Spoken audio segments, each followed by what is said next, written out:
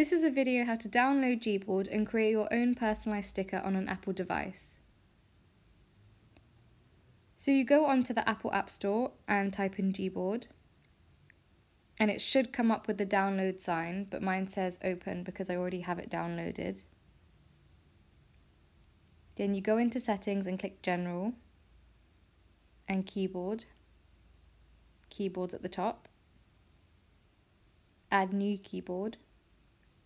Click Gboard and make sure it says allow full access, and then you can click Gboard on your phone or iPad, click stickers, and at the top it should create your own mini.